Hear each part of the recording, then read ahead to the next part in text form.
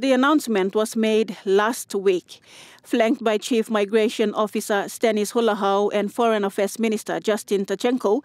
Deputy Prime Minister John Rosso said this will greatly help the country in terms of business opportunities, investment and trade. It is critical that we have the multiple entry business visa because due to the fact that there's a lot of businesses, not only from Australia, countries like New Zealand and a few other countries that do business in our country. Chief Migration Officer also shared the same sentiments. The benefits will now go to those people, businessmen and women and people who have interest in our country to travel multiple times within the 12 months, but can live in our country for 60 days in any one time that they travel into the country.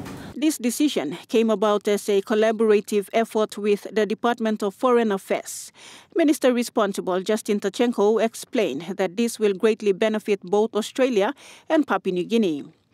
Minister Tachenko took the opportunity to elaborate on the progress of the PNG-Australia Security Treaty. We also have the Security Treaty officials from Australia here in Papua New Guinea in Port Moresby with our line agencies and Foreign Affairs and Immigration finalising and going through the Security Treaty texts and documents to finalise those for both Prime Ministers to sign by June.